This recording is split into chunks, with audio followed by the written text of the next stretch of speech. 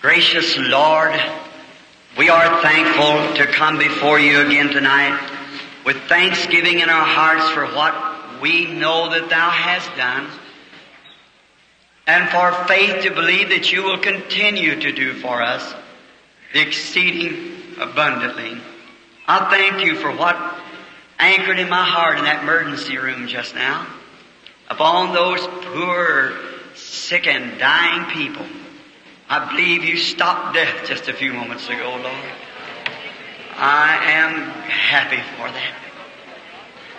God, I pray that you'll stop death and sickness over this building tonight everywhere. May there not be a feeble one in our midst at the end of the service. Give us victory, Father. Bless your people everywhere. Bless the ministers, your shepherds of the flock. We pray that you'll encourage their hearts greatly to go forward, Lord, preaching the full manifestation of the Spirit. Grant it, Lord. Bless every church and every person. Get glory unto thyself. Here are many little parcels laying here, Father. They're handkerchiefs and little pieces of goods that they've laid up here to be prayed over. Yes. We're taught in the Bible that they've taken from the body of St. Paul handkerchiefs and aprons. And evil spirits went out of the people and they were healed of diseases. Hallelujah. And we're not St. Paul, but you're still Jesus. And I pray, Father, that as the people had faith to do this, give us faith to believe that their requests will be answered. May every disease that these handkerchiefs represent, may it flee from the person as soon as the handkerchief is placed on them. Save the lost tonight, Father. Heal the sick. Give glory unto thyself, for we asked it in Jesus' name. Amen. You may be seated.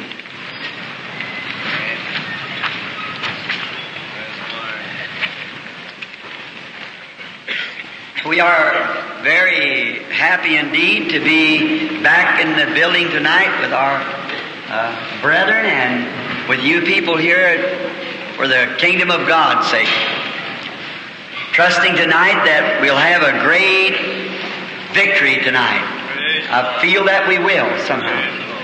And we had a wonderful time last evening. The power of the Holy Spirit. Oh, I just simply rejoiced.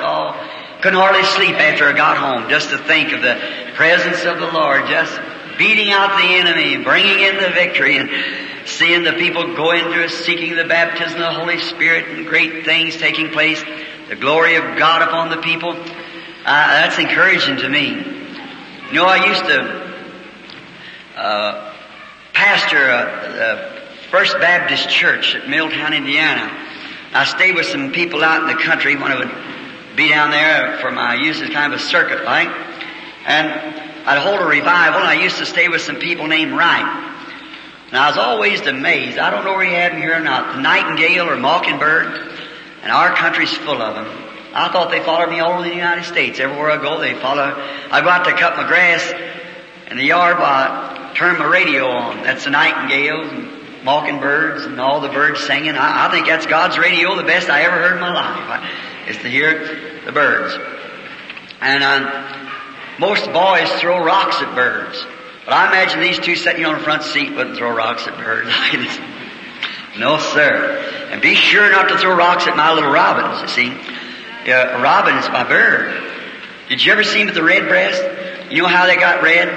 I tell you. So you won't throw no rocks at him. One day there was a man dying on a cross. Everybody had left him. His hands was nailed in the cross. The briny tears and the blood running from his face, spitting down over his body.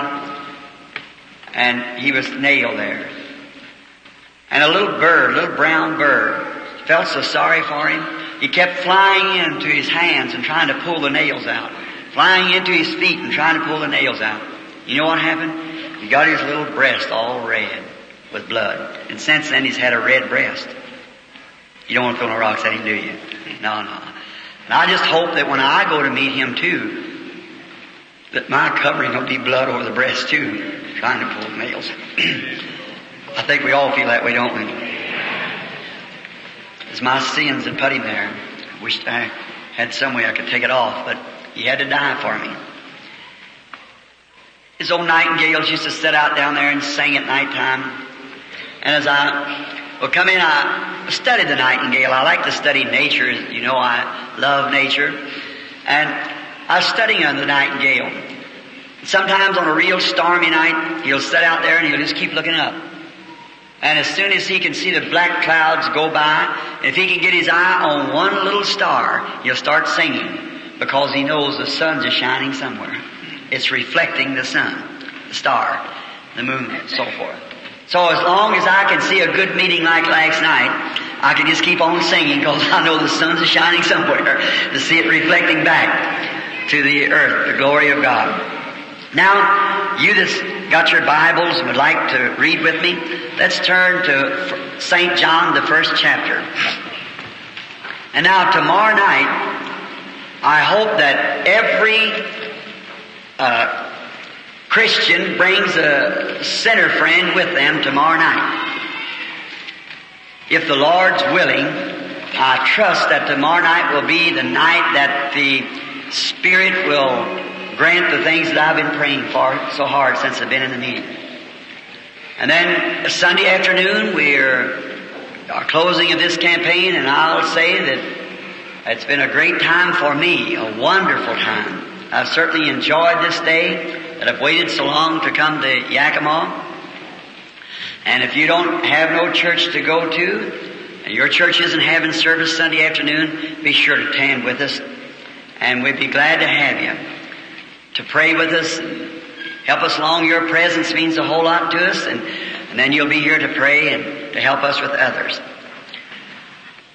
Each night we try to pray for the sick.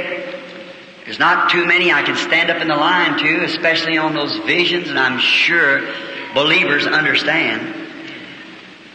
This is just about the last round. If I'd get back again sometime to Yakima, I won't be praying for the sick like that. It'll be beyond that, see. It's just about the last round of it. I can feel it as it begins moving out. It's been completely around the world 3 or 4 times now. So it won't be long till that ministry will be leaving. And it'll be a new one, which will be far beyond this. And as I was sure the first time I told you this one was coming, how many's in the building heard me announce that way back in the early days? Raise up your hands wherever you are, sure. See? Way back that this one would come. Did it come? Just exactly the way it said it would do. Now there's another one coming which will be far beyond this one. And it'll be great, I'm sure. Wished I knew what it was, but I don't. I know it's coming. St. John, the 1st chapter, and let's begin at the 29th verse to read just a portion to draw a text from. The next day, John seeth Jesus coming unto him, and said, Behold the Lamb of God, which taketh away the sin of the world. This is he whom I said, After me cometh a man which is preferred before me, for he was before me. And I knew him not, but that he should be made manifest to Israel, therefore am I come baptizing with water. And John bare record, saying, I saw the Spirit descending from heaven like a dove, and it abode upon him. On these symbols tonight, I would like to take a subject of lamb and dove. You know, a sheep is a very sensitive and odd animal. And you know, a sheep never was asked to manufacture wool. He was asked to bear wool, because he is a sheep. And as long as he is a sheep, he will bear wool, because that's his nature. And so is it with the Christian church.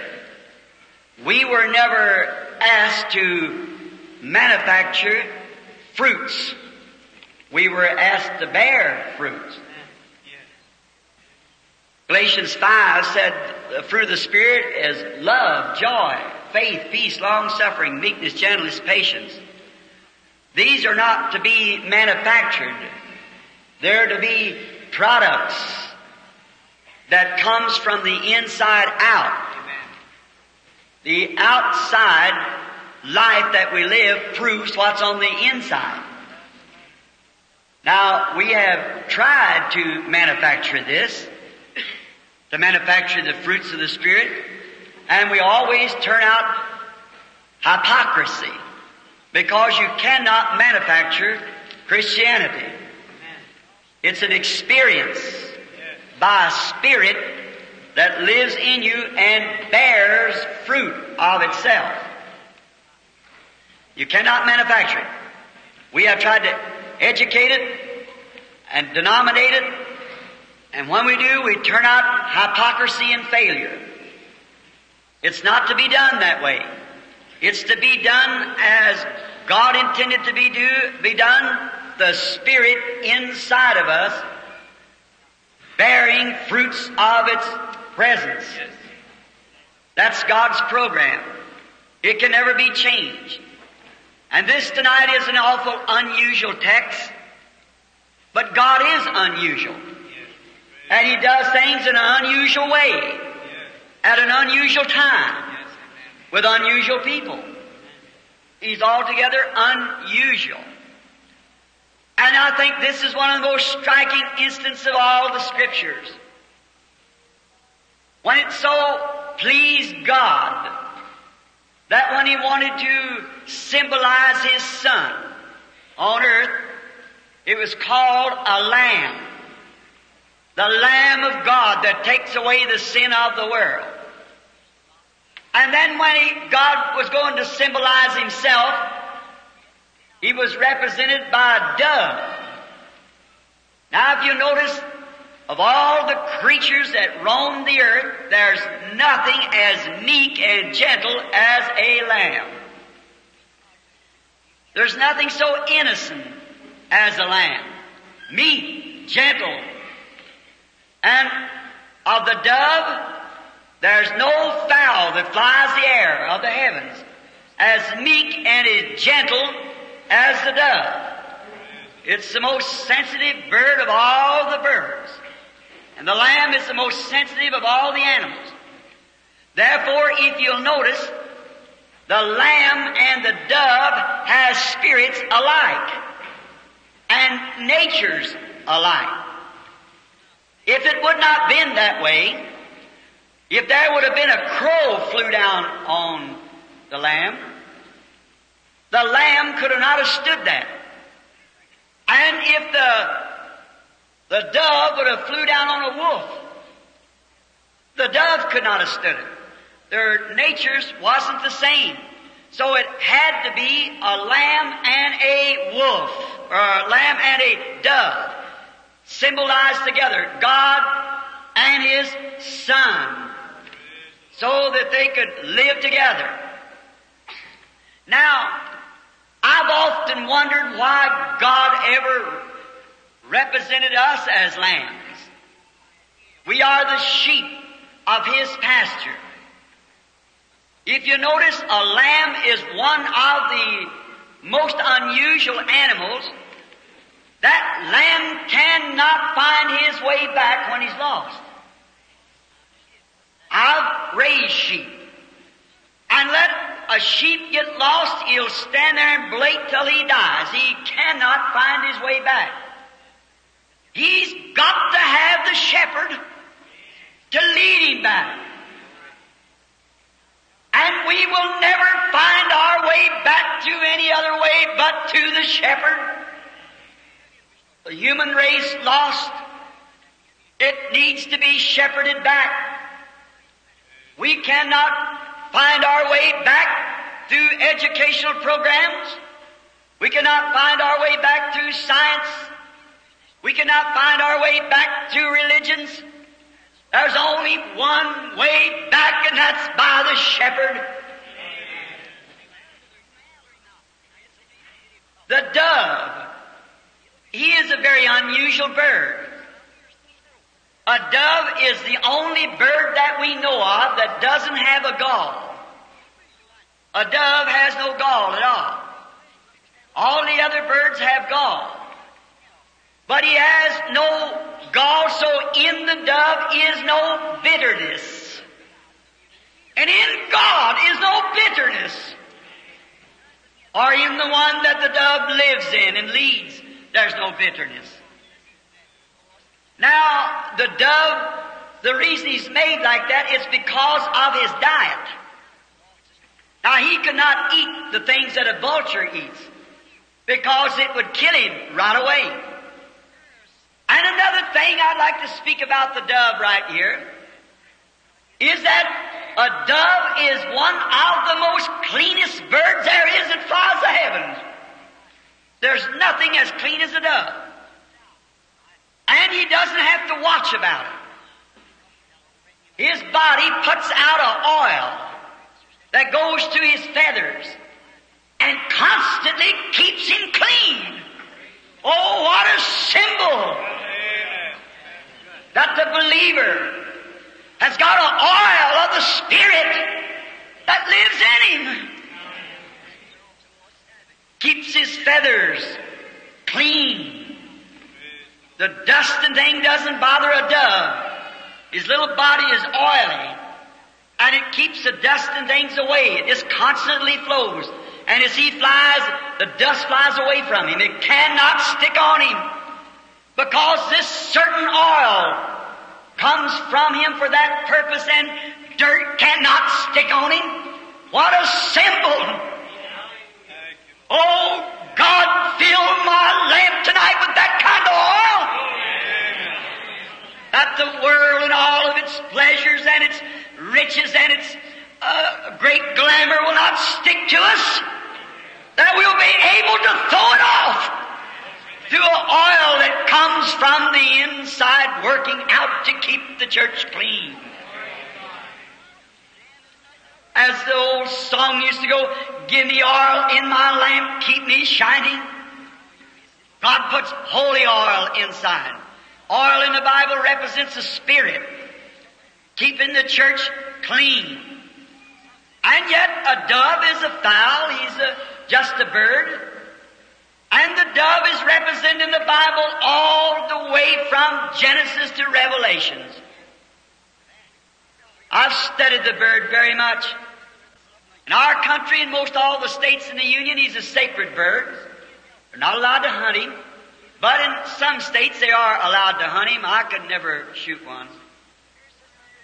But he's a sacred bird in our state.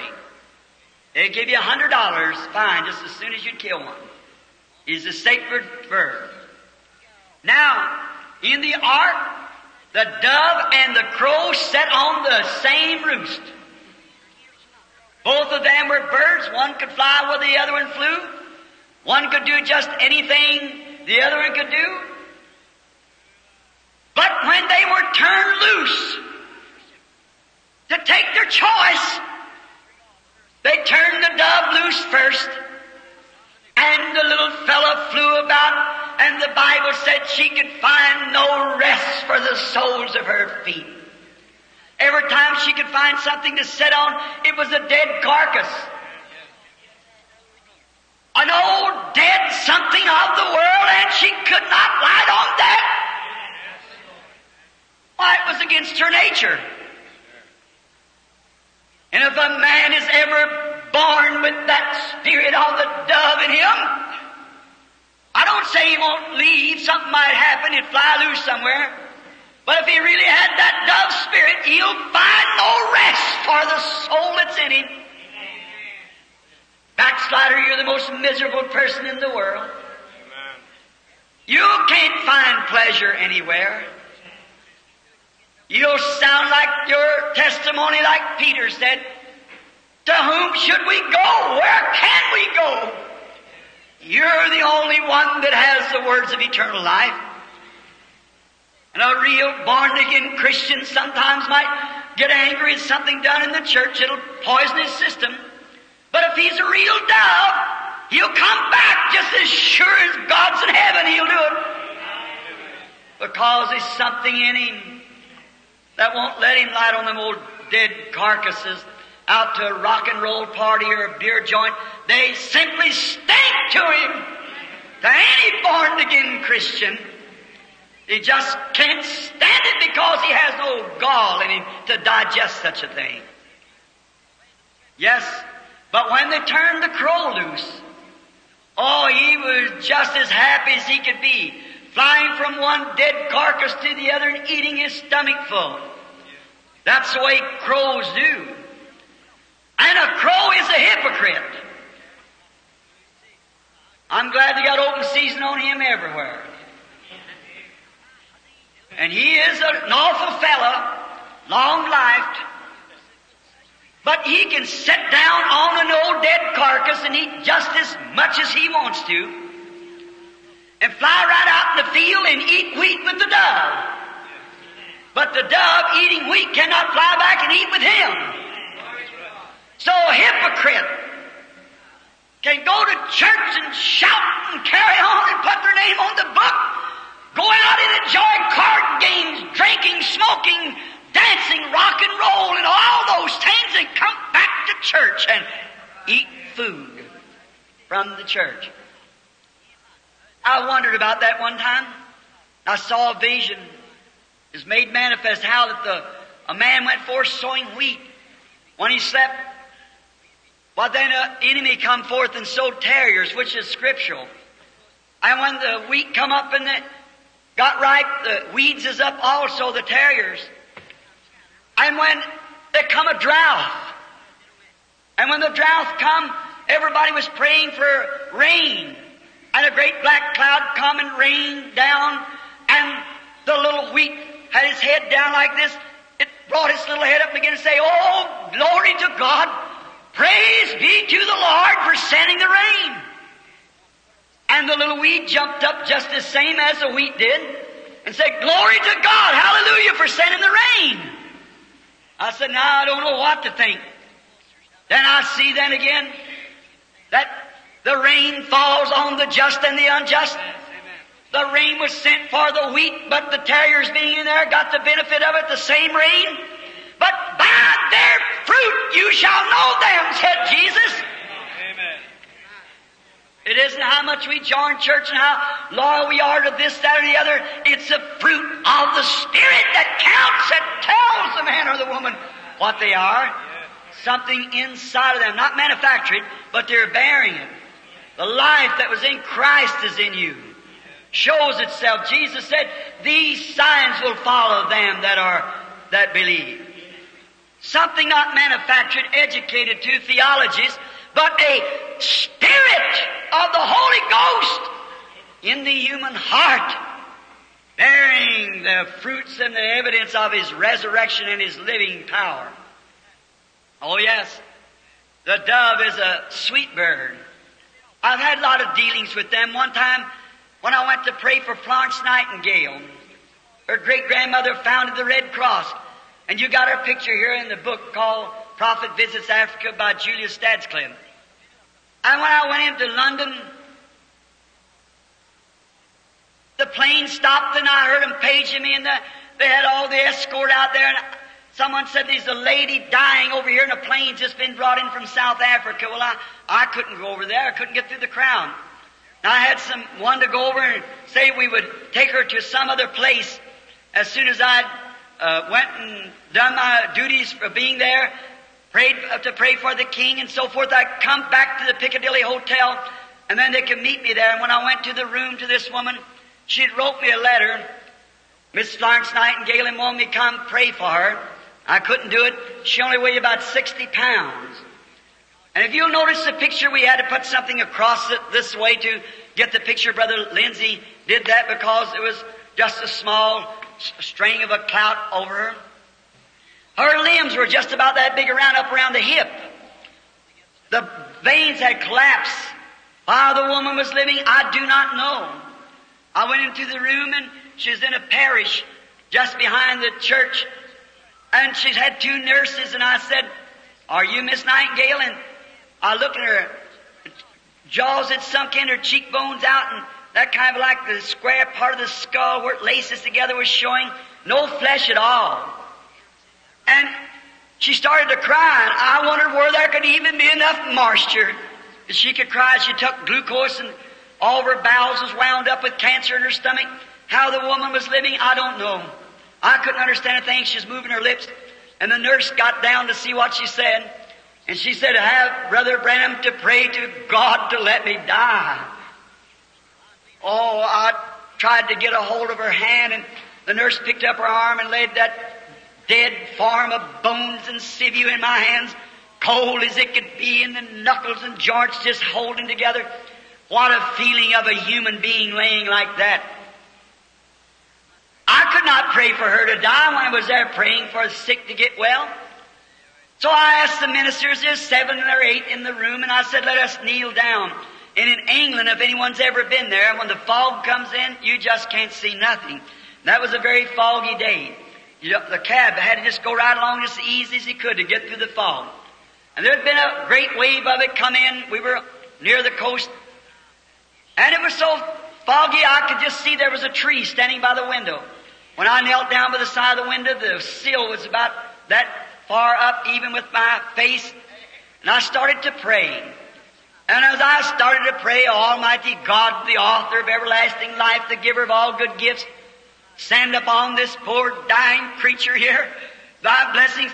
Just as I started to pray, a little dove flew in from somewhere, sat down on this sill, began walking back and forth, cooing, just about 1 foot from where my face was praying. And I thought it was a pet there at the house. I'd just been in England about 4 or 5 hours, and I thought maybe it's just a pet at the house, and it walked to and fro up and down this little sill. And then when I finally prayed and said amen and raised up, the little dove flew away, and I was going to say, was that a pet dove? And the ministers was talking about what was that dove doing there. Well, I said, isn't it a pet dove? And they said, no, they'd never seen it before. And I turned around to look at the woman. There standing before me stood a strong, healthy woman. I said, thus saith the Lord, you'll live and not die. Turn the next page in the book and look at her a year later. She's nursing now in England. Strong, healthy. God in the form of a dove sitting at the window, sent His messenger. You know my story, my little girl, my wife, when they died, every evening I'd go out there for a long time at the grave and sit up there. And, I just couldn't give them up hardly. I was just a boy, and all my family gone, just Billy and I left. And I'd go out there and sit at the grave. And every afternoon, just as sure as it got around about 5 o'clock, here come an old turtle dove flying through the brush, set up in one of them old cedar trees out there and just coo and sing.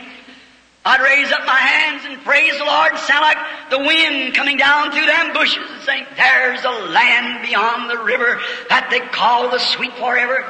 And we only reach that shore by faith degree. One by one we gain the portal there to dwell with the immortal. Someday they'll ring those golden bells for you and me. A little dove cooing. I first thought it must be the immortal soul of my little girl, but if it had been her, she'd come talk to me. But the dove, God represented Himself in being a dove. Now, the lamb. Now the dove puts out an oil to keep himself clean, and the lamb has lanolin to keep the weather off of him. And we are likened unto God's lamb. I want you to notice what kind of a lamb this was. This lamb, a lamb, has to be led. And this precious lamb that we're thinking about, He was led. Not my will, thine be done. Led to the slaughter.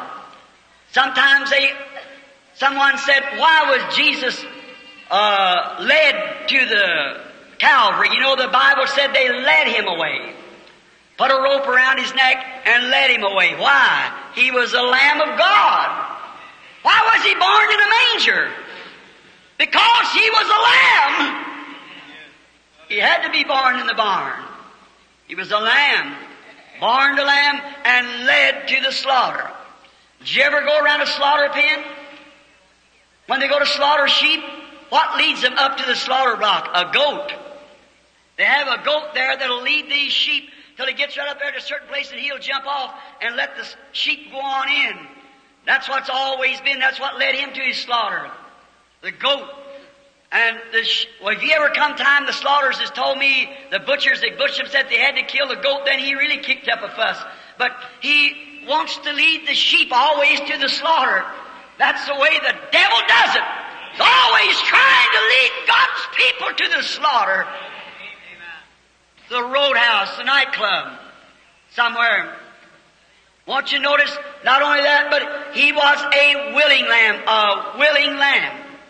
A lamb only has one thing, and that's his fur, wool on him. But he's a willing lamb. All that he's got, he's willing to forfeit that. He forfeits his wool. That's the only thing that he has, but yet for your sake and my sake, he forfeits what he's got. Now, if we call ourselves lambs of God, we're willing to forfeit our ideas to follow God. We are willing to. But oh, we Americans can't be led. No. Us, sir, we went away to school and we learned how to lead. We can't be led. We learned our PhD and double LD and so forth, and we know all about it, and we know how to lead. So the dove can't lead us. When we got that kind of an attitude, well, we can't be led. We got to lead the people. But God's got one leader from it as far as church, and that's the dove. The Holy Spirit is the leader of God's people. The leader. But when we get to know so much, we know so much theology, then the lamb can't lead us because it's against our ideas, and we just won't put up with it. You've got to forfeit your idea. People say, oh, the days of miracles is past. We learned that in school. While we know there's no such a thing as divine healing. There's no Holy Ghost like the Pentecostal people say they got. Them days is past. I learned that in school. How's God going to lead you then? Do you believe such a thing as that? How's God going to heal you when you think the days of miracles is past? He just can't do it. So, then we go along and say, well, yet we got churches and we got great organizations and denominations, but all having a form of godliness, but denying the dove thereof.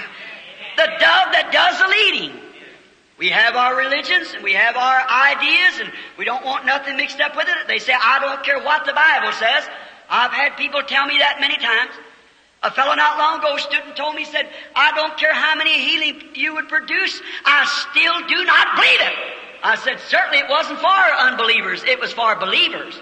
That's the only one it's for. It's for them that believe it. It never was intended for unbelievers.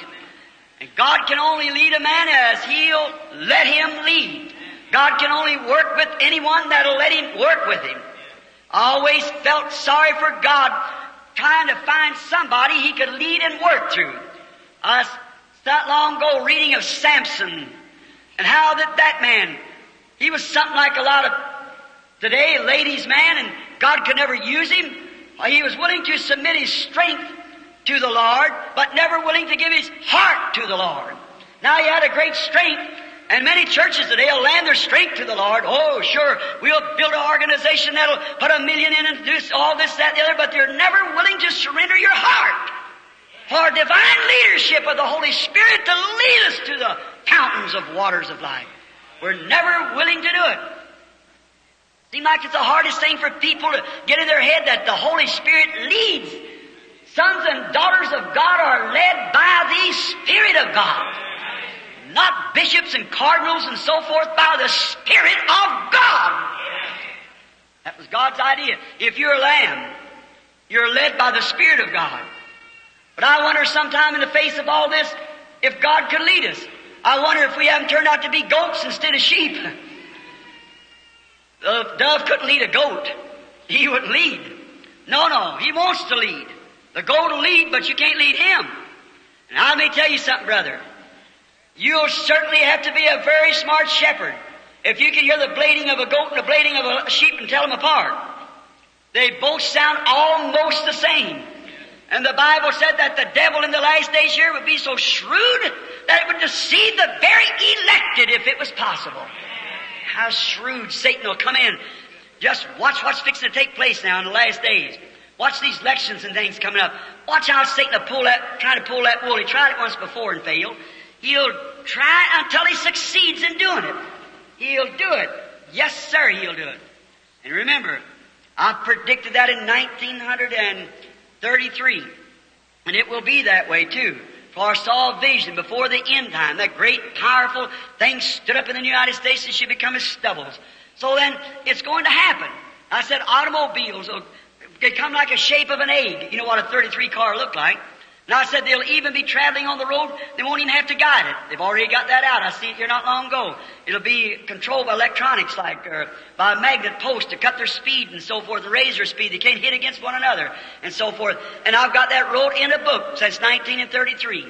And it'll be that way. We're coming to it now. We're right in it because the Holy Spirit is the one that leads the church and warns us of dangers that is to come. Now, we find in our churches today things that goes on. Now, it used to be a long time. Now, don't get angry with me now. I want to show you, now we're talking about out in the denominations, now we're going to come home to Pentecost just a little bit. We're going to wonder what's happening to our Pentecostal people. You know, it used to be a horrible thing for our women to cut their hair. It used to be awful. I can remember that. I've only been with them just a few years. But now, it's all right. They cut their hair. And the Bible said that the hair on a woman was for her glory. And the Bible said that if a woman cuts her hair, she dishonors her head, which is her husband. And if she cuts her hair, her husband then has a right to put away that dishonorable woman. That's Paul's teachings in Corinthians. You argue with him. Now, I know that hurts. Mama used to take us, and she used to tell me, every Saturday night we'd have an old cedar tub we'd take a bath in, and I was the oldest one, and the 8 got a bath in that same tub before me, and they just put a little more hot water in it. And then every Saturday night, the way we had to eat, we had to take a dose of castor oil. I can't stand it yet today. And I'd come to her just gagging, hold my nose, and I said, Mom, I can't stand this stuff. She said, if it doesn't make you right sick, it don't do you any good. And that's why you're preaching the gospel. If it doesn't sicken you up a little bit, do something to you, it doesn't do you much good. But that's the truth. A lot of our Pentecostal women's got so that they're wearing these little bitty old clothes to mow the yard and things in. Pentecostal women letting their young girls out doing that. They talk about juvenile delinquency. It's parent delinquency. That's what's the matter. Then talk about the literacy of Kentucky. Some of them old mammies out there let their daughter come in the way some of the women do. 5 o'clock in the morning and messed up over their face and their hair, bulled out like that. She'd take a limb off a hickory tree and she'd take the rest of the clothes off her and hide with it. And then call that illiteracy. God knows we need some more mammies like that. Amen. That's exactly right. And our women got to a place smoking cigarettes. You say, well, now, wait a minute, preacher.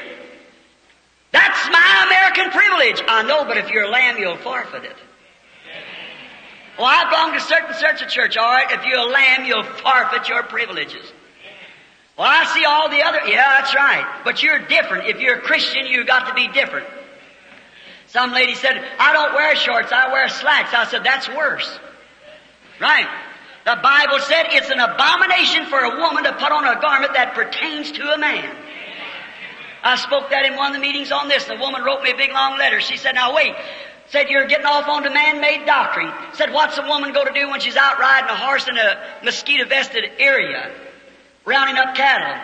I just told her back, I said, that's not a woman's job. If she'd keep her place, she wouldn't have to be out there. That's exactly right.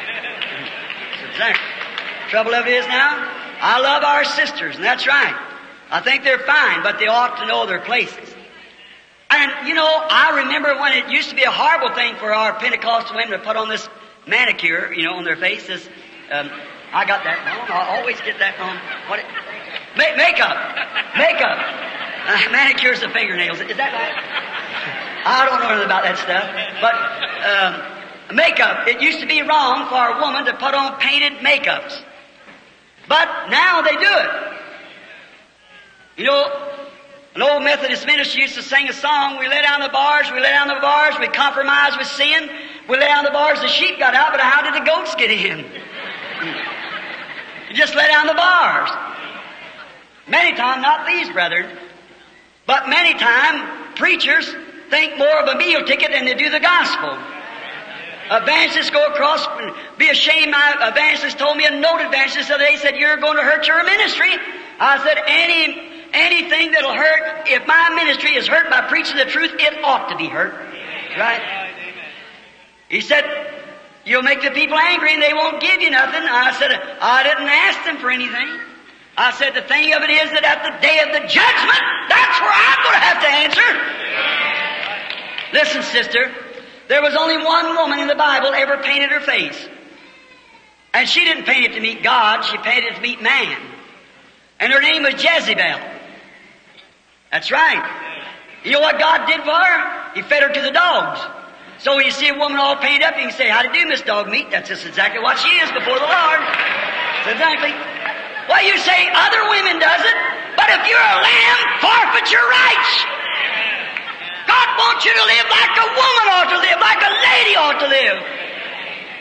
It's getting so, time of the war, I went up, I was a game warden, I was going up the forestry, and there was, sat down back there was some man, he was a welder. And it's the dirtiest jokes I ever heard. I was even embarrassed to sit there with all a bunch of men. And so this fellow looked around at me and he said, cold out there? I said, yes it is. He said, are you a game warden? I said, yes sir I am. And come to find out, sitting there beside it was a woman welder. Overalls on, greasy, big pair of goggles on the top, rough, drink like a man, smoke like a man, cuss like a man. God don't intend that to be that way.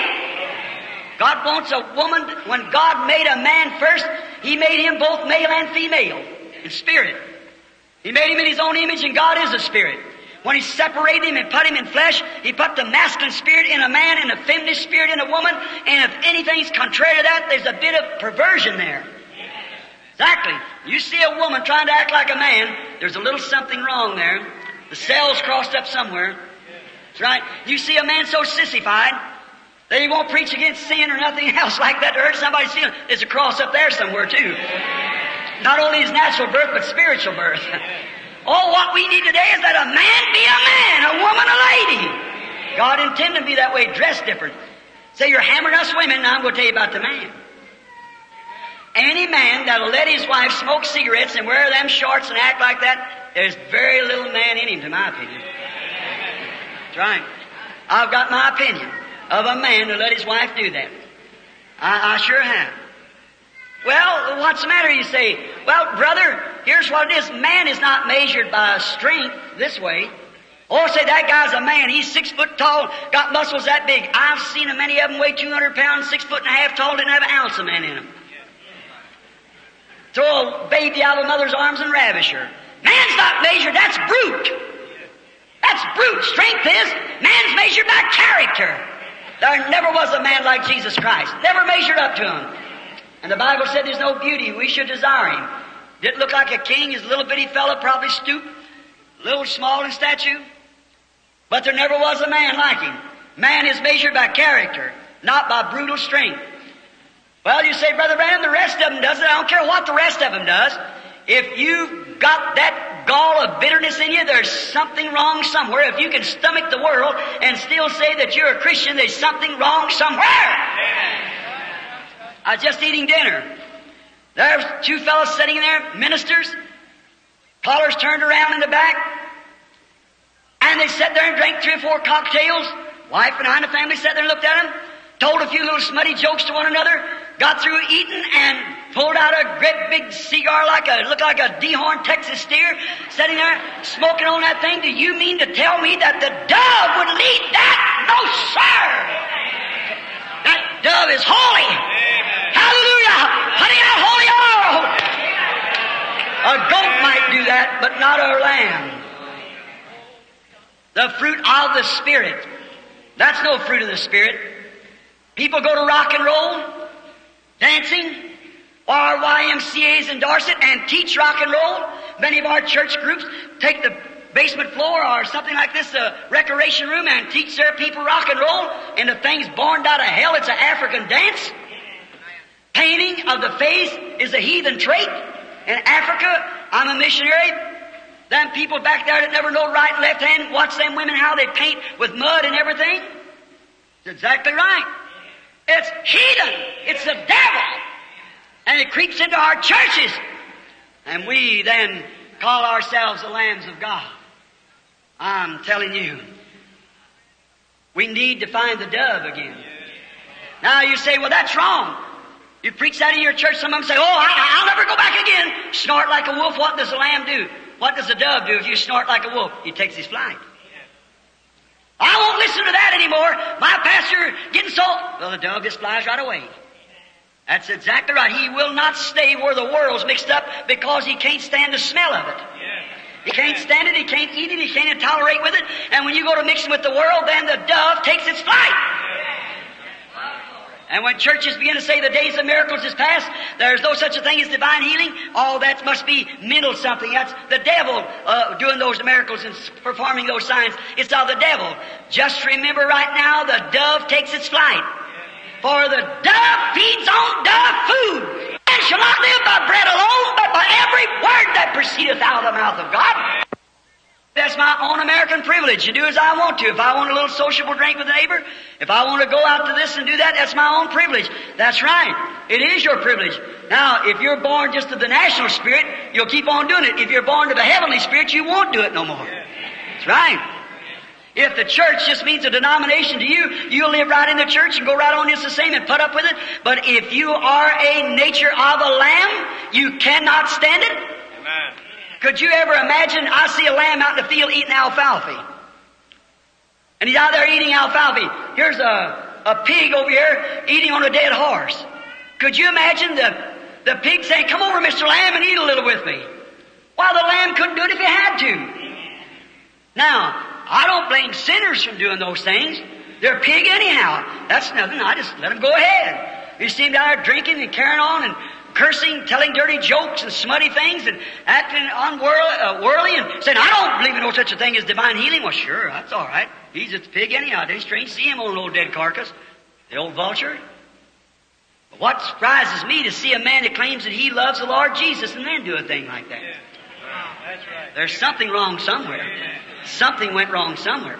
Because if that dove, before that dove will ever come into that lamb, it has to be a lamb or he won't come into it.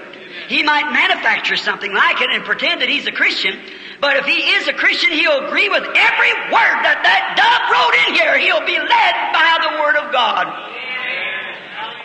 Now, we snort and blow up. No such a thing as divine healing. I went on one of them old meetings. You better keep away from there. That's of the devil. That guy's a fortune teller. They hoodoo them people. That's all there is to it. That's the same old devil that said it's Beelzebub. The same old devil. He's trying to keep you away from it.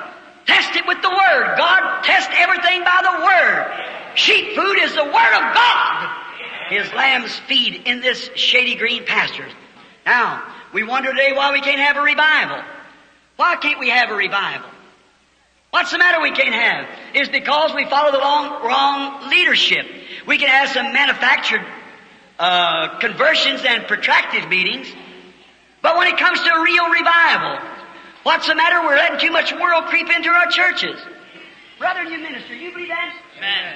There's too much world in our churches. If we're a Pentecost, let's be Pentecost. Amen. Let's act like Pentecost. Amen. Let's live like Pentecost. Amen. Let's stand for the Pentecostal blessing and do the things that Pentecost promised us. Amen. We don't need Pentecost is not a denomination. Pentecost is an experience. Amen. That's when you become a lamb and the dove gets a hold of you and starts leading you. That's when we are Pentecost.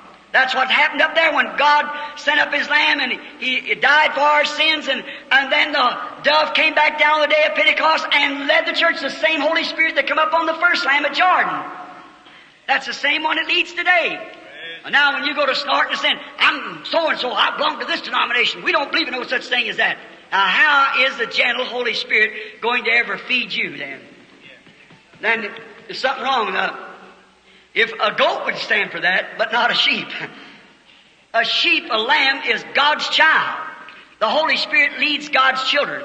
And today, what we need today is another experience. What we need today is a recoming again of the dove and settling upon the church and leading it and opening up our eyes and getting inside of us so we can see the manifestations of His presence. Oh, if we could all, everyone in here, just set aside the old goaty-dowdy feeling away from us and let the dove come in tonight. And when those dove feel it flutter down into your heart, take its place, It hasn't gone very far. It's just sitting up there on the roof somewhere waiting for you to come back. It didn't go very far. It'll come right back. You remember when we used to have prayer meetings years ago and pray all night long? You remember them meetings? Yes, amen. You remember when they used to be the old-fashioned, I've heard what they call them, the holy rollers? They'd get out on the street corner and preach and pray, and them ladies with them long skirts on standing there beating the tambourine and face and hair pulled back like a peeled onion. But do you think one of these new we love Susie lookers would ever go on the street like that? I should say not. And then trying to say that she's a lamb. You old goat. What's the matter anyhow? That's right. What we need today is some more lambs that can be led and feed on the Word of God. I'll dress the way I want to. That's my business. No, it isn't. It's God's business. I'll take care of my family the way I want to. Preacher ain't got a business tell me that. Yes, I have too. You ought to take care of it the way God told you to take care of it. That's right. Stop all this nonsense. But we don't do it. You see what it is? We let down the bars. What happened? The Holy Spirit took its flight. When you started acting like that, the Holy Spirit left. That's the reason when He comes back into the church, you just wonder what's the matter. See, it's not nothing. You say, well, maybe I wouldn't get out and do this, that, or the other. Guilty of the least is guilty of the whole. You got to surrender yourself to God and let the Holy Spirit lead you. Amen. What is sin anyhow? Sin is unbelief. He that believeth not is condemned already. That's right. We are sinners because we're not believers. Them priests back there in those days that Jesus called sinners and vipers and snakes in the grass, and the father was the devil and so forth. Those men led just as clean as they could walk. But they was led by their church. If the Holy Spirit would have been leading them, they would have known Him. He said, if you'd have known my Father, you would have known me anyhow. If I do not the works of my Father, then believe me not. For the dove was in Him. And the dove was making the manifestation. Here it comes. Get ready. And the dove in us today will produce the same thing it did in that lamb. Same ministry, same signs, same wonders. He that believeth on me, the works that I do shall he do also. More than this shall he do, because I go unto my Father. A little while the world seeth me no more, yet you shall see me, for I'll be with you even in you to the end of the world. Oh, what a confirmation to see a lamb and dove come together, heaven and earth united, God and man united, and while the sins of the world was kissed away, and all roughness and all death and all sorrow and all sickness was kissed away when the lamb and the dove become united together. And it'll do the same thing to you when it unites with you. When the dove and the lamb comes together, their natures are the same. Now, can you see why people say ministers, the great big clergy names and so forth of honorable father, doctor, so-and-so, that how it is they say, oh, don't believe that divine healing stuff. Don't believe that holy roller stuff like them Pentecostals. Don't believe that. You see, it's a goat instead of a lamb. See, they eat on the Word of God is the food for the lamb. God leads them. And the way He led that first lamb, what if Jesus raised up and said, now, wait a minute, Moses was a great prophet. That's the truth. But them days are gone. That wouldn't have been the lamb. Wouldn't have been the Lamb of God. No, sir, He always vindicated that it's not me that doeth the works, it's my Father that dwelleth in me. If I do not the works of my Father, believe me not. But if I do the works of my Father, you can't believe me, believe the works. That's why the Lamb was the leading. It was God in Him. It's God in the church. It's God in His people today. It's God making Himself manifested through the Holy Spirit living in the church on His lambs. Do you believe that with all your heart? Let us bow our heads just a moment. Dove and lamb. While you're listening, the most outstanding scriptures, one of them that I can think of, when Jesus said, Father, think of it, Father, for their sake, I sanctify myself. Think of it. Father, for their sake, I sanctify myself. What was He doing? Setting the example. He was a lamb. What did He do? He had a right to a home. He was a man. He had a right to be married. He was a man. He had a right to good clothes. He was a man. But He sanctified Himself. He forfeited. He could have come down the corridors of glory, a full-statued man with an angelic band. Sure. But he sanctified himself. He could at least been born in a nice clean bed somewhere. But he's born in a manger over a manure pile. In a barred manger. But he sanctified himself. Why? He was a lamb. See, friends, we got back to assembly line religions and so forth, and all these things, we're getting away from the real thing. Humble yourself. Keep humble. Lord, sanctify me. Jesus was training some man that's going to take the gospel to all the world. 12 men. So he lived a sanctified life and forfeit every worldly pleasure for their sake. We ought to forfeit our worldly dressing and our worldly pleasures and things like that for the sake of the people we're trying to lead to God. The outside world. Let the dove come in tonight. Sanctify yourself, and the dove of real faith will come in and take his abode. Our Heavenly Father, this message of lamb and dove, how the lamb, a little innocent fella, has to be led. He doesn't try to use his own thinking. He must be led. He was made that way so a shepherd could lead him. Oh God, take all the bigness out of us. Take all the high-headed and the haughty feelings and the know-it-all. Take it out of us, Lord. All the doubt and discrepancy that has crept in. Take it out, Lord. Let the dove fly down tonight. Come into every heart. That we might forfeit our rights. We might forfeit all the things that we feel as American citizens we have the right to. Let's forfeit it. That the dove might lead us to peace and goodness and mercy and glory of God. Father, I yield myself to you tonight for this healing service coming on. Let the dove fly down, Lord. Let him come into my heart, into my mouth, into my mind, into my eyes, my voice. And let them out there, Lord, know that it's you. Let him come into them. And together may he condemn sin, condemn sickness, all the attributes of sin. May it flee tonight.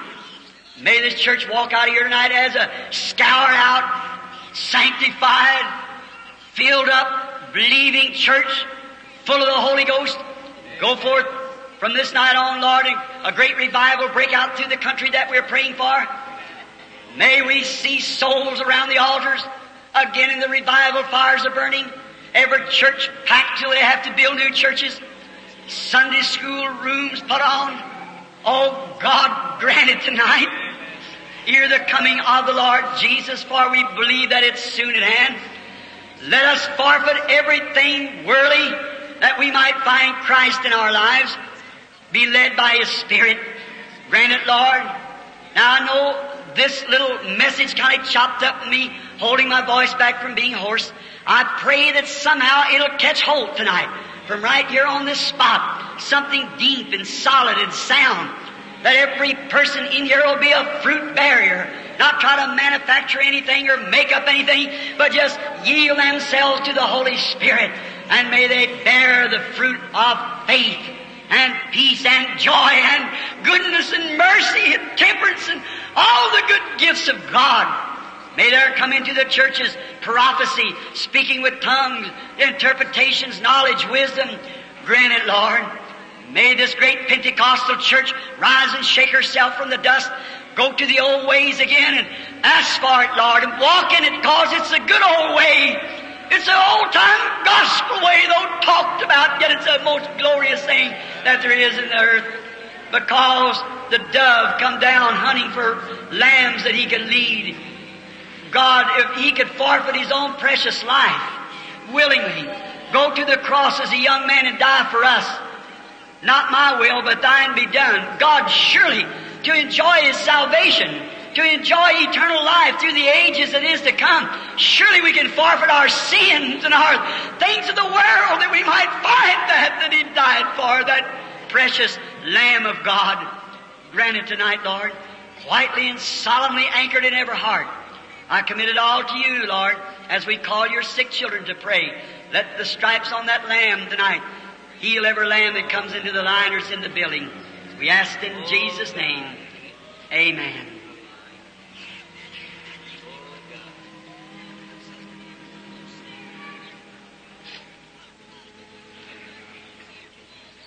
I like the sweetness of the Holy Spirit, don't you? It just goes way down inside me. To think of, look back at the pit where I come from.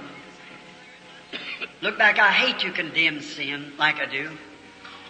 Sometimes I don't mean it personally, but as a minister, my office in life, I got to condemn it, friends. I can't keep from it. I don't mean to hurt anybody, but I aim to condemn it. Yes, but I want you to know it's with sweetness from my heart. God knows that. Here not long ago I was holding a meeting in a city. I walked into a place, we've been eating across the street, a little Dunkard restaurant. It was up somewhere in Ohio. Honey, you remember where it was at? I forget, somewhere up in Ohio there. It was in a big armory building. It was packed out and thousands of people. They kept me out in the country because there's so many down there where I was living. And went out in the country and we'd eating across a little Dunkard restaurant. Very nice, clean little ladies walking around there and so nice and everything. And so then Sunday they closed up and went to church. And I hadn't eaten for 2 days, so I had to preach that afternoon. And I went across to a modern little restaurant across the street or across the road where the highways crossed. And went over there, and when I walked in there, it was disgracefully. Standing playing a slot machine was a police officer about my age. You know, he married, with his arm immorally around a woman playing a slot machine and gambling's illegal in Ohio. There you are. I looked back across there and there sat some of these pretended Elvis Presleys, like a duck sitting on the back of their head and all that kind of nonsense hoodlums with their trousers pulled down like this and sitting there with a young girl in their arms. I just couldn't say it in a mixed audience. I looked sitting over to the right there, sat an elderly woman old enough to be my grandmother almost, sitting there with purple stuff on her lips and her toenails painted the same way with a little pair of these little immoral clothes and a poor old thing, her hide hanging down like this on her arms and sitting there with little blue spots on her face like this where she'd paint them with hair that was colored blue. And I looked and I thought, oh my, two old men sitting there and it's summertime, one of them with a big army overcoat on, a scarf hanging down like this, sitting there with that poor old lady with beer sitting around there drinking. And one of them looked up to the other and said, you think the rain will hurt the rhubarb? And they excused themselves and went to the restroom. And I stood there, I said, God, you and your holiness, how could you ever stand to look at that when it kills me to look at it? I said, why don't you strike the thing off the earth? Don't let it here no longer. I said, my little Sarah and Rebecca there have to be raised up and such as that. I said, God, strike it from the earth. You're holy. How can you do it? Something said to me, get behind the door. I went back behind the door and stood there. I waited a little bit. A vision come. I saw a world turning. And around the world was a mist that looked like blood spraying around. And I looked in there. There I was doing things wrong. And every time I do something wrong, my sins would start before God and God would slay me for it. But Jesus is standing there like a bumper. He caught it. I'd see the tears run down his cheeks. And I'd do something else bad. His blood would hold it, keep it from catching me, from killing me. God would kill me. The day you eat there, the day you die. And I looked at it, and in the vision I went up to him. I said, Lord, I'm ashamed of myself. There lay my book laying there and all kinds of evil wrote on it. And I said, will you forgive me, Lord? Did I put you in that condition? Did my sins cause you to have to die for me? Oh, Lamb, please forgive me for my sins. I won't do that no more. He reached back, tapped his hand like this, and wrote across the book with his own blood, pardon, throwed it over behind him. And then he did. He opened up a new book. I said, thank you, Lord. I'll do anything you tell me to do. I love you, Lord Jesus. He said, now, I freely forgive you for all that you've done. And then he turned and I seen the woman said, but you want to strike her off the face of the earth. Oh, I felt about that big. I said, forgive me, Lord. When the vision left me, I walked out to the little table where she was at, and I said, how do you do? And she looked up, she was half drunk. She hiccuped a couple times, said, oh, hello. And I said, may I sit down? She said, thank you, I have company. I said, I didn't mean it in that way. I just like to say a word to you. And she said, say on. And I sat down, I said, how long have you been leading this life? She looked over at me and poor old thing, and I thought, no matter what she's went through, and I told her what had happened. I said, you pardon me. She said, are you that minister down here, Mr. Branham? I said, I am. She reached over, got a hold of my hand, trembling, commenced to crying. She said, sir, She said, my husband was a preacher. She said, after his death, I have 2 girls. They're Sunday school teachers, both of them. And she told me the story, what happened, the way she's leading. She said, I'm past hope. I said, no, you're not. No, you're not. She said, I want to straighten up, but she said, I have no place to start. I said, what right now? God showed me behind the door, that vision there, me wanting to strike you off. And He said, He forgave me and I want to condemn you. Lady, forgive me. There she took a hold of my hands. I led her right out there, them little old shorts on right in the middle of that floor like that, and knelt down, and we had a real prayer meeting there. When I got through, people were crying, walking around there. I tell you, brother, sometimes when you have to speak against sin, it's not to hurt the person, it's to bring him to recognize. Bring him to a spot to recognize. Like our Lord, we don't mean to hurt or be bad. God knows that.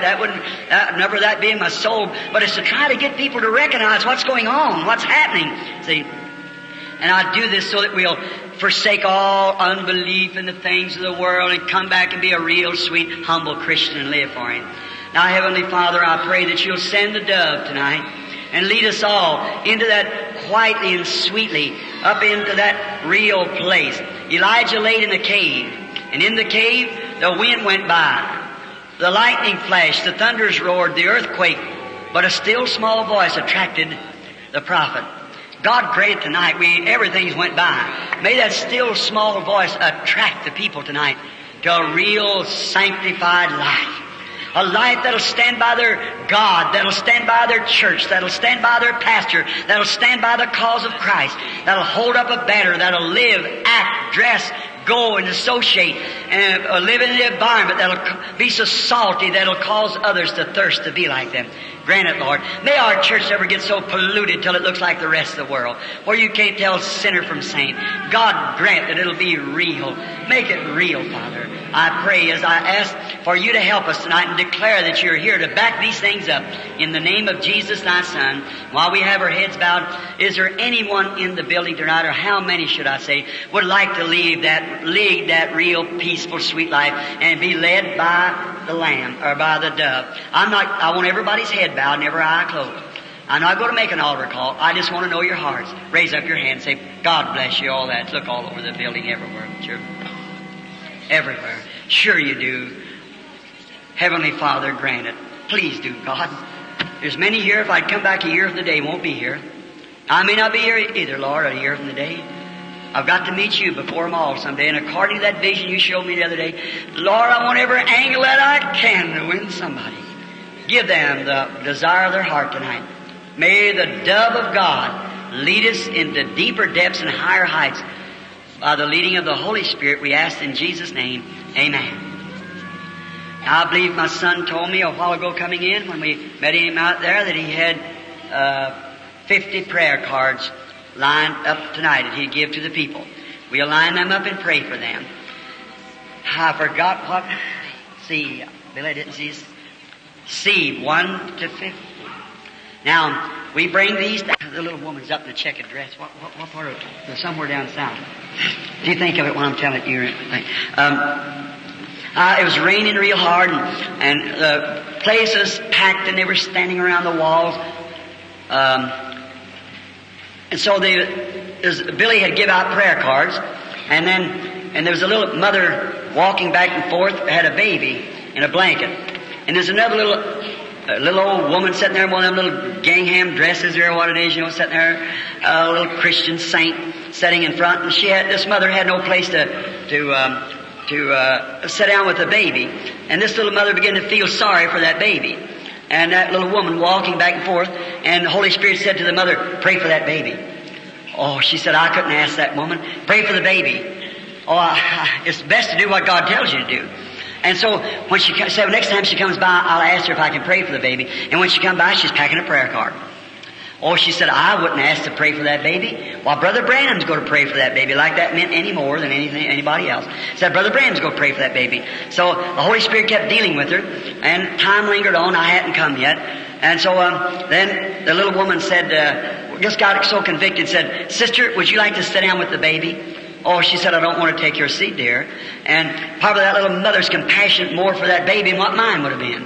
And she said, sister said, take this seat and sit down, but said, I want to tell you, I know you're a Christian. She said, yes, ma'am, I am. And she said, I'm a Christian too. Said, God just kept speaking to me, pray for that baby. And said, you got a card there. Said, Brother Branham's go pray for that baby. She said, I hope he calls my number tonight. I'm here with my baby, and said, he's seriously sick. And said, I hope he calls my number. And she said, well, you sit down here and let me pray for the baby so I can just get it off my heart. Said, because I feel condemned if I don't do it. She said, well, certainly, honey, you pray for the baby. And she prayed a little prayer. They said, Lord Jesus, you was warning my heart, and I just laid my hands over on the little baby. And if it's doing wrong, when your servants to pray for it, don't let it reflect, Lord. I'm just trying to ease my feeling. That's the Holy Spirit telling that little woman that. So she prayed for the little baby, and the woman gave the lady with the prayer card and the baby in the seat, and the little lady climbed up and stood up in the balcony way up there. Well, after a while, the rain let up a little, and I got in, come in, walked the platform, preached a little while, called the prayer line, and I just called about 10 cards or something like that, because it's all to be in discernment. And sometimes that way, when I get down to 10, I'm pretty near gone if it's a fresh meeting. So then, when I told them, I said, now friends, it's your faith, you got to believe it. So when they called the number, I believe, from 20 to 30 or something like that, or 30 to 40, whatever it was, that little woman was about fourth in line, that baby. That little mother felt real good then. So up come the little baby and the mother, and the little thing had a blanket over it like this, and it was real sick. So it come up to where the prayer line was going on. When it come up, I said, how do you do? I got it on tape. See, that's how I know it all about it. So I said, how do you do? And she said, how do you do? I said, I suppose we're strangers one another. I was trying to contact her spirit. See. And she said, yes, sir, we are. I said, you're not here for yourself, it's for your baby. She said, that's right. I said, it's got leukemia. And she said, that is right. The doctors just give it a few months to live. I said, well, wait a minute. I said, the baby's already healed. There's a little woman that just prayed for her. She's got a little gingham dress on. I said, she just prayed for the baby a few minutes ago. I said, that's her standing right there. Her name's Miss So-and-so and so. Hallelujah. Then obedience is better than sacrifice. Now that same spirit that witnessed you tonight, I am the dove, I'm here, you are my lamb, I want to heal you. Why, I just say, thank you, Heavenly Father. Walk right on, I heal. That's the way it's done. All right, let's call a prayer line. I just keep talking. You're such a nice audience and set so attentive. I really appreciate that. Let's see, prayer card. Well, let's bring them all up. We'll just pray for them. Holy Spirit, can you just ever get a hold? You're trying hard. I know you are. See, you're trying to press into it. But if you could just, don't try to press. Just let loose. Just let God do it. It'll certainly be marvelous if you just let God do it. There won't be a sick person left among us. Now, if you all now will believe with all your heart, with all your strength, God will grant to you your healings. Do you believe that?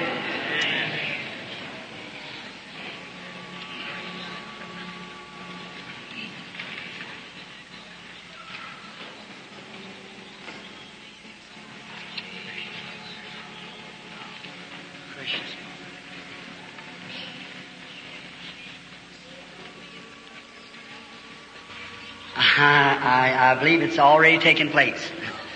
Oh, if it'll just keep on. Before anybody's ever got in the prayer line, I saw that light make a circle right around like that just now. I was watching it to see if it stopped on someone. It moved in this way, in this direction. I just have faith. Now how many seen the picture of the angel of the Lord here? We got it. And here it's in the books and so forth. Now that's what I was looking at just then. It come from that way somewhere. It went around this way. Come around to this side.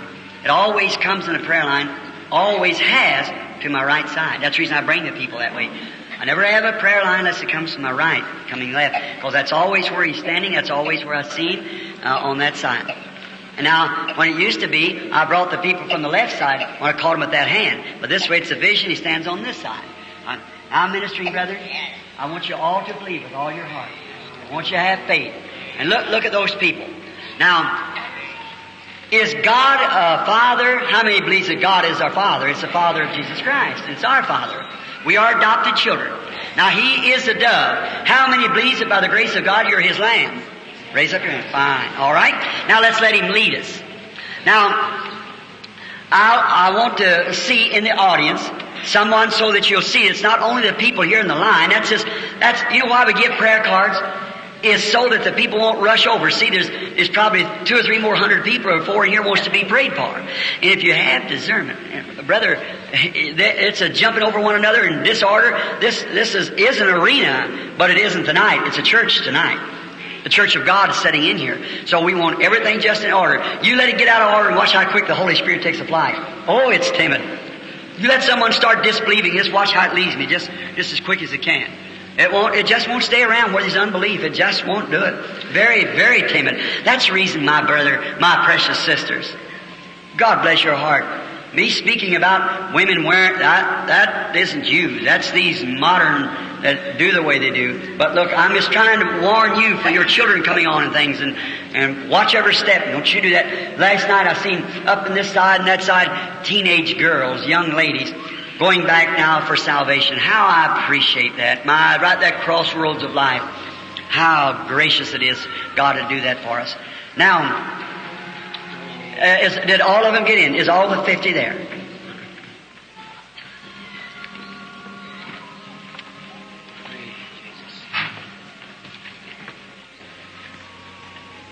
There is somebody somewhere trying to have some faith out there somewhere.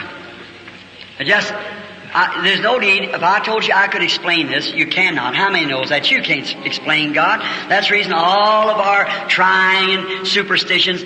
In the Garden of Eden there was 2 trees. How many knows that? One of them was a tree of life, and the other was a tree of knowledge. And when man left the tree of life to eat the tree of knowledge, he always destroys himself. Separates himself from God. So you'll never know God by knowledge. You've got to know Him by faith. Just to believe it. It doesn't come by knowledge. It's faith. See? So every time we bite here, they bit off, first bite, separate his fellowship from his maker. Then he bit off gunpowder, kills his comrade, his friend. Next thing he bit off an automobile, kills more than all the gunpowder. Now he's bit himself off with an atomic bomb. I wonder what he's going to do with that. See? God never destroys nothing. Man by knowledge destroys himself. Remember that. God doesn't destroy nothing. God's eternal. He doesn't destroy nothing. But man by his knowledge destroys himself. When we get to a place you say, well, now, there's no such a thing as the Holy Ghost. Divine healing's wrong. Just remember, you're destroyed by your own ignorance.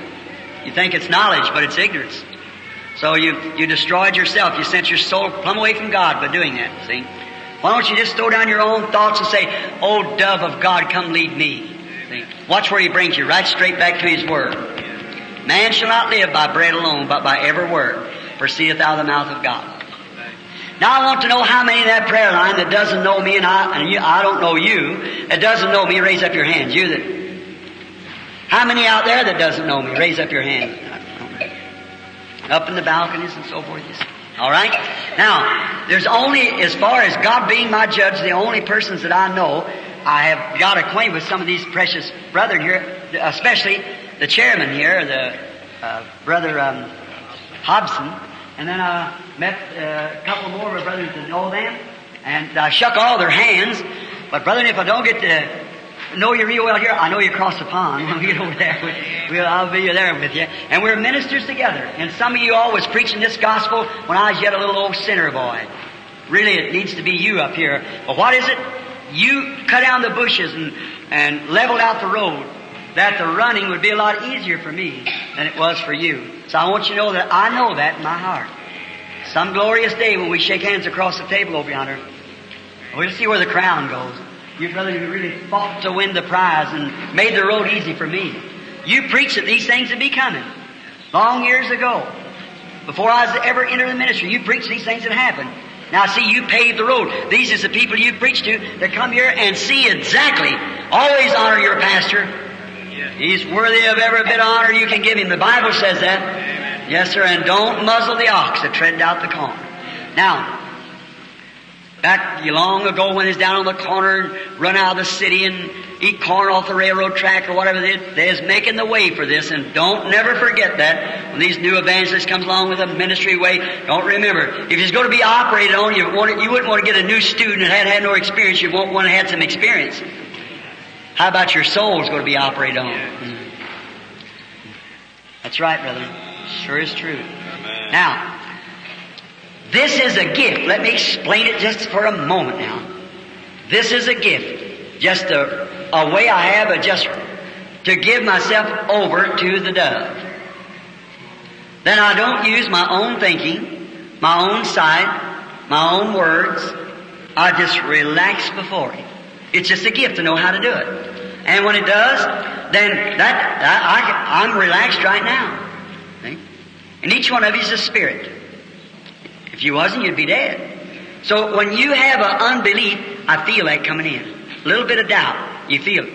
But when there's faith, you feel that too. See? Well, now, it's your faith that brings these visions. Now, God knows that. It's your faith that does it, not me. I don't control it, it controls me. I just relax myself, and then whatever He does, I say it till I start getting real weak. Then I feel myself bumping up. Then I know if I keep on, it won't be just a little bit. Brother Roy or Billy Paul here will get me. And so then I've got other meetings, other nights, and I try to pull myself out. The gift isn't for me; it's for you. Yeah. If I want to know something, I say, Lord, what is it? What is it? He don't tell me unless He wants to. But when I relax myself by gift, then you can use it. Now, how many understands that? That's your own faith. Now, if you'll just look this way, like the woman had touched the border of His garment, and believe and know that He is a high priest. See? Now, the only way you'll ever get anything from a gift of God is to approach it with reverence and respect.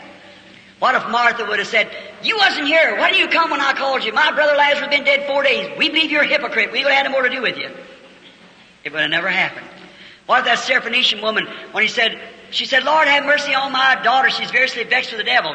He said, it's not meet for me to take the children's bread and give it to you dogs. Whew. What would you have said? Me a dog? Holy roller, I ain't got nothing to do with you. Go on. Not her. She said, that's truth, Lord. But the dogs eat the scraps under the master's table. He turned around and said, for this saying, her approach, see? Martha said, Lord, if you'd have been here, my brother would not die. But even now, whatever you ask God, God will give it to you. He said, I am the resurrection and life. He that believeth in me, though he were dead, yet shall he live. And whosoever liveth and believeth in me shall never die. Believest thou this? She said, yea, Lord. She called him what he was, Lord. Yea, Lord. I believe that you are the Son of God that was to come into the world. Brother, something's got to happen. That's all. Where have you buried him? That was it. That's what it taken to do it. That's what it takes to do it each time. Now, if you just approach God with that same reverence, you out there without a prayer card, I'll just pray for these in the line, just to show you that it'll be. I'm going to remember to get this watch off before.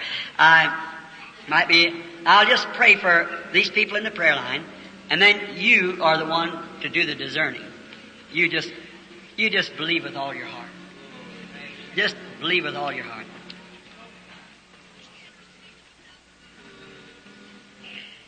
I can tell you before the meeting ever starts, before the prayer line starts. You want to get over that asthmatic cough, lady? You believe that God will make you well? If you'll have faith and don't doubt, you can get over it. Right back here, there's a man sitting. And the man's got a heart trouble. Been in the hospital. If you'll believe, sir, with all your heart, God will heal you. Mr. Howard, have faith. Hallelujah. Sir, do you have a prayer card? You don't have no prayer card? I'm a stranger to you. I don't know you, never seen you in my life, and we're total strangers. Ever what that said, is that the truth? If it is, raise up your hand. All right? Jesus Christ makes you well. Now go home. You're healed. See what I mean? How you feeling better now, sister? You'll stop that old coughing now and go home and be well. If thou canst believe. What do you think, sir, back there with that leg trouble? You think that God will make you well and heal you? Young fellow sitting there looking at you, believe God will make you well? If you believe with all your heart, you can have it. Amen. Don't doubt. Believe. There's a lady sitting there praying for her husband. Got something wrong with his muscles. You believe that God will make him well? If you do, you can have what you ask for. If you believe it, don't doubt in all your heart. Stand up, ladies, so the people can see who you are sitting back there. All right? Just believe with all your heart. Look what it done to the woman. Look what it done to the man. What are they? They're lambs that let the dove come in. That's exactly what it is. Have faith in God.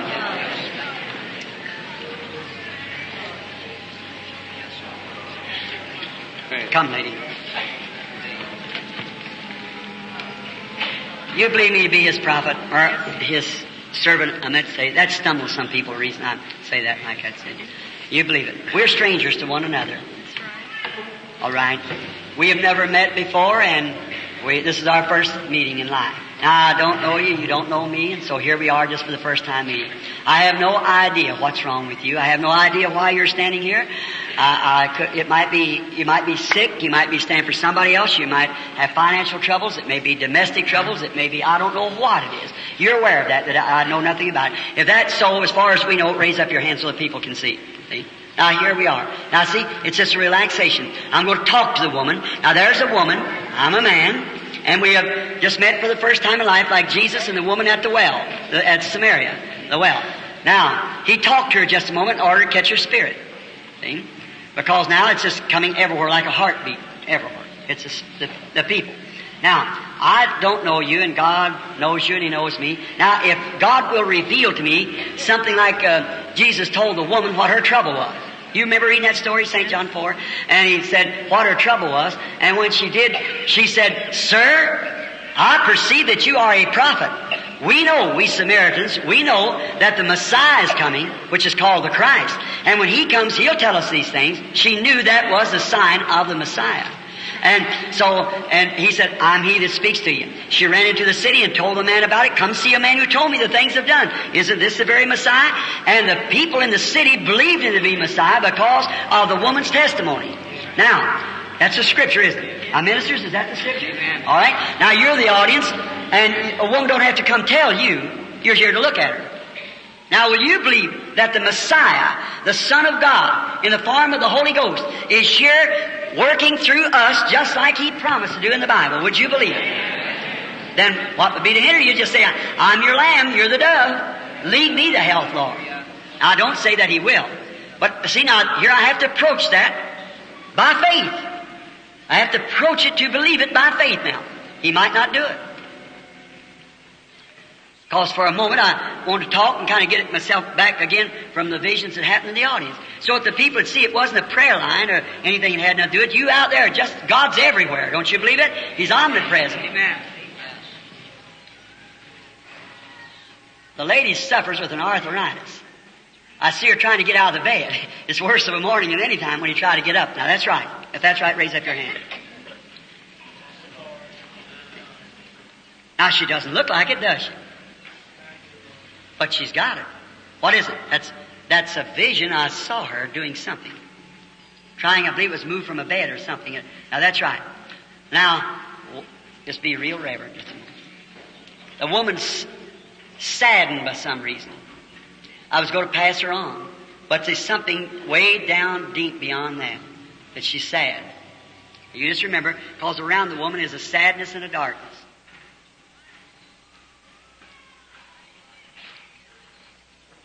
Oh yes, it's some loved one. It's your husband. And he's in a hospital, a veterans hospital, in a city called Wally, or something like that. That's right. He's got cancer. You're from Oregon.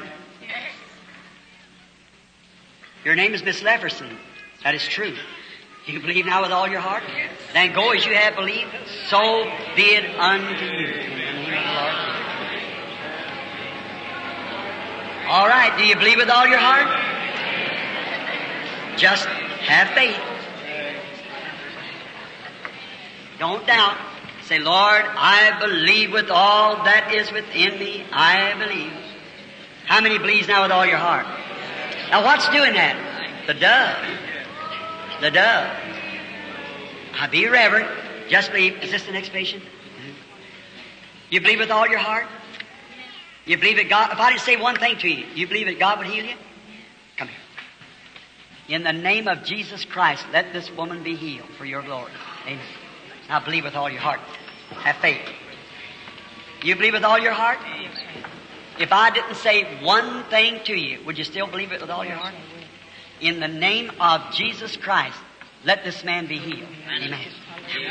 Come believe it. Now you're aware that I know what's wrong with you, but if I didn't say nothing, would you believe with all your heart? Let me just show you something. Come here a minute. Lay your hand on mine. This way. Just lay your hand across. Got a lady's trouble. Female trouble.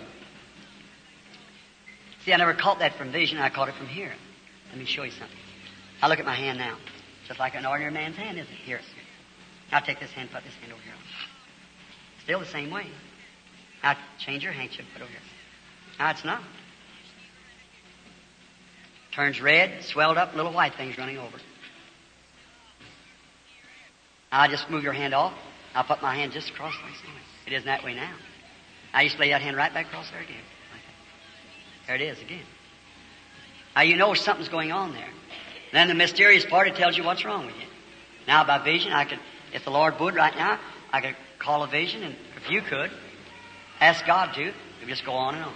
Now, watch this just a minute. You believe with all your heart now that you're going to be healed? Lord, have mercy on the woman.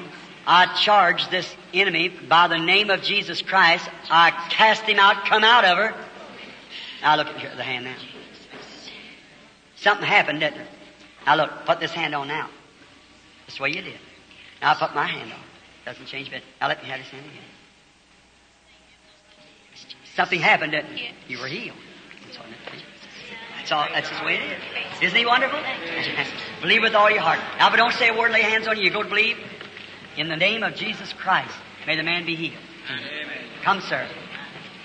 In the name of Jesus Christ, may the man be healed. Hallelujah. Come, sister. Believe with all your heart. Are you sad? You believe you're going to be healed? You do. All right.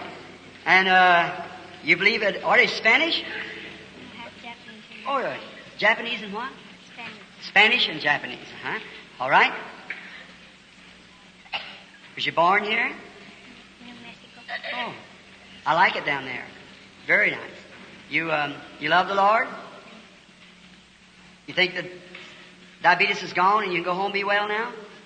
All right, then go ahead. Just have faith. If I didn't say nothing, you'd believe it's healed anyhow, wouldn't you? You would? But you want the back trouble to leave you so you can be well. In the name of the Lord Jesus, grant, Lord, and you'll be healed. Go now and believe your kidneys will be all right and you get well. All right, the reason that was so powerful there, your back too has been bothering you, so that's right. So you believe with all your heart now? If you believe with all your heart, you can go and believe in Jesus' name. All right, come. Now you know I know what was wrong with you, so you believe I can tell you? You got several things wrong, but the main thing you want to pray for is your arthritis. Now go and be well. Just say, thank you, Lord Jesus. Now, you aware that I know what's wrong with you. But if I tell you your main thing that you want me to pray for, would it help you? Your heart trouble. Just go believe and you'll be healed. Just have faith. Don't doubt at all. You see what I mean, friend? It's a vision, but that just nearly kills you. See? Do you believe he's here? Sure he's here. Now let's pray. Come, sister. In the name of Jesus, may she be healed. Amen. Go believing with all your heart. Now, sir, you must have faith. You know that. That cancer would kill you. But you believe that God's going to heal you that cancer and you're going to get well. I charge that cancer in the name of Jesus Christ to come out of you. Amen. Go believing. And if you'll have faith and believe with all your heart, you'll not die with heart trouble. You'll get well. You believe it? All right. Go believe it. Say, praise the Lord. All right. You believe with all your heart? In the name of the Lord Jesus, may she be healed. Amen. Believe it. For the little one, if I lay hands on it, will it get well? In the name of Jesus Christ, may the baby be healed. Amen. Don't doubt. It'll be all right. Have faith. Mercy. Brother, you've got to believe or it'll eat right on in. But you believe it'll be all right? In the name of Jesus Christ, may the devil leave the man. Amen. Have faith. Believe. You believe for him now, sir? Come here, little boy. Lord, heal the little boy. Grant it as I take him in my arms and lay hands on him in commemoration of what Jesus did to the little children. May he be healed in Jesus' name. Amen. I go and come, sir. Father God, I pray that you'll heal this man. May this condition leave him in Jesus' name. Amen. Have faith. I just believe with all. In the name of Jesus Christ, may our sister be healed. Amen. All right, come, sir. You want to believe? In the name of Jesus Christ, may my brother be healed. Amen. Have faith. Now, don't doubt. Believe with all your heart. All right? Come, lady. What's this quiet about? Did you know God's just blessing each one? If I didn't think it, I'd stop them. See? It's going on just the same. It's just, you see, the thing of it is, you see how many knows there's got to be something besides Brother Branham doing that? Raise up your hand. You know I couldn't do it. Well, then there's some kind of anointing here. Is that right? Do you believe it to be what the Bible said? Do you believe that? Well, then did that same Jesus that make that promise, that same dove, did not he say, if they lay hands on the sick, they shall recover? The vision just nearly kills me, see? How many understands the Bible teaches that? Well, sure, anybody that knows the Bible knows that. I can't stop for each one, but if you do, you must know that God's just the same. The Holy Spirit, when He spoke to me up there, if you'll just give me a moment's time to get myself back a little bit, He said, you were born to pray for sick people. You're a peculiar bird. That light that you see on that picture was hanging over my cradle when I was born. Born on a little straw tick with a shuck pillow. My mother was 15 years old. My dad was 18. 5 o'clock in the morning, they didn't have a window in the house, had a little door. I don't know where you ever seen, how many of you ever seen one of them little, that's supposed to be like a window, but it's just a little door you open up. And that angel of God at 5 o'clock in the morning, April the 6th, 1909, at 5 o'clock in the morning, come right in and stood over that little bed where I was laying. They didn't know what. My people before me were Catholic. And so there was no Catholic churches up there, and so they take me over to a little Baptist church. And there I made my first visit to a church. The Baptist church is called Possum Kingdom Baptist Church. Possum Kingdom Baptist Church. And that's where I made my first visit to a church. And from when I was about 2 years old, the first vision come. From that it's come on and on and on and on, and I'm 51 years old now. So you see, it's the visions. When He told me, He said, you were born for this purpose, to pray for sick people. I said, they won't believe me. He said, as Moses was given 2 signs, you're given 2 signs. He said, one of them is take the people by the hand. And don't use your thinking. See? He said, it'll be told you what's wrong. Well, I did that. I watched how things went for a while, watching people. And then I told you this other would take place. Now you see it's taking place. Now the next thing's coming in. See? Perhaps be all mostly overseas because I feel it pulling overseas. Now, that you might know that it is God. It's Him. It's this brother, sister. That vision, that angel, God in heaven knows that's true. What good would it do me to stand out here telling you people these things? I don't get paid for it. You know that. My church pays me. My love offerings is overseas missions. I asked the secretary here. That's right. See, I never see it. It goes for overseas. I go there to preach the gospel over in other countries. The expenses is paid. The brother and the chairman, them can tell you. I don't get money. I don't have it. I get $100 a week from my church. Well, I get that just staying home, going fishing every day, and pastoring the church on Wednesday night and Sunday morning. They're a little Baptist tabernacle. It ain't money. If it won't be money, I could have been a millionaire. If I'd wanted to be I was given $1,500,000 in one offering, one time. Not all, from one person. That's right. FBI agents brought it to me. I got the piece out of the paper and I said, I read and refuse to look at it. I said, I wouldn't have it. No, sir. I don't want it. So what am I standing out here for? Why am I home, have my family and everything? Much better off and live a life like that instead of gone from the family and a toil and a weary and a cry and a pull and a persuade. It's because that I got a commission. I must do it. Amen. Many times doubters, people raising up and people saying, oh, that's nothing to it. That's a whole lot. That hurts, you see. But just the same, I don't ask for a flower bed of ease. I expect it. Yes, sir. I must fight if I must reign. Yes, sir. I've got it to do. Our Lord did. So I'm here to try to help you. And the best that I know how, I'm trying to help you. And please believe me. If I tell anything and God backs it up and says it's truth, the Bible said to hear Him because I'm with Him. Is that right? Amen. Now I'm telling you that each one of you can be healed. You are already healed if you just recognize it. Right? Now, who is next? This woman here? Here, like to this lady here. Now look, lady, we are strangers to one another.